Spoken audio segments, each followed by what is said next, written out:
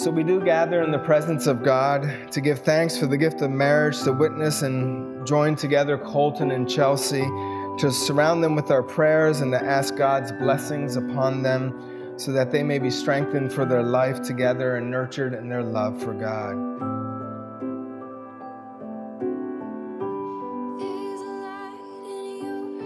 She's very strong woman. Creative. He's very creative with everything. He always thinks of different things that I wouldn't.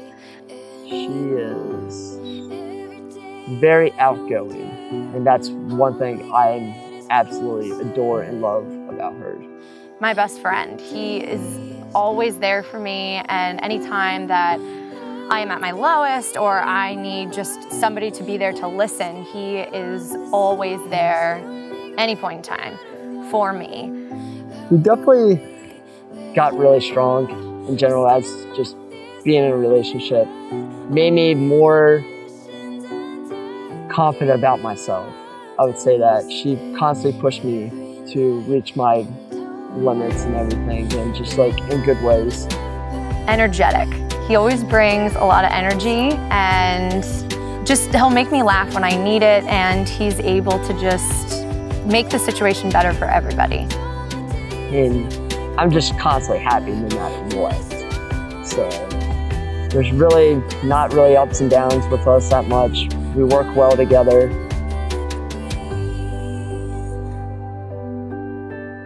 As for the two of them together, I just always remember looking at them and thinking, I can't wait until they get married. And it's just as simple as that, right? Like, some things just make sense.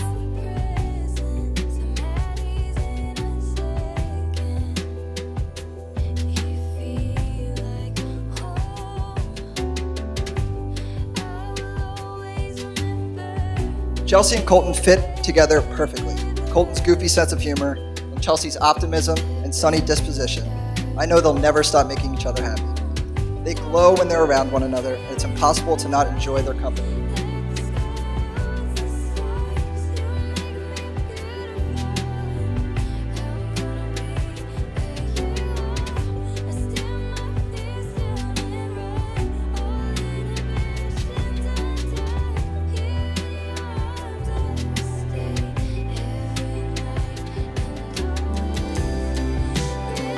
Definitely a lot of adventures together. Like I said, she's very outgoing. Probably will settle down in the future and have some kids, and just constantly just being happy no matter what.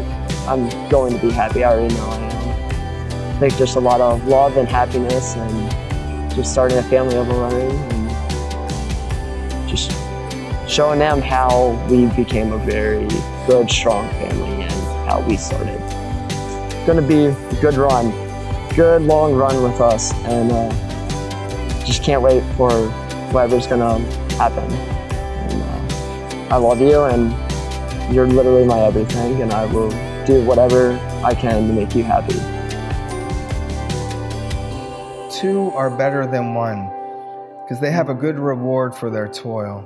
If they fall, one will lift up the other, but woe to the one who's alone and falls and does not have another to help. Again, if two lie together, they keep warm, but how can one keep warm alone? And though one might prevail against another, two will withstand one. A threefold cord is not quickly broken. I foresee just a life of happiness. There's always times where, we have our ups and we have our downs, but we're always open with each other, we're always honest with each other, and we're both very confident in the fact that we both love each other and can kind of work through anything. We've had a lot that we've had to face with our lives as single people and then as us being together, but we know that we can rely on each other through anything, and I'm happy to have him by my side for the rest of my life. I encourage you two to keep doing what you're doing. Stay true to each other, and I know you will. Be unabashedly yourselves, because that's why we all love you and why you love each other. So I wish you two a lifetime of happiness, and I can't wait to watch you grow together.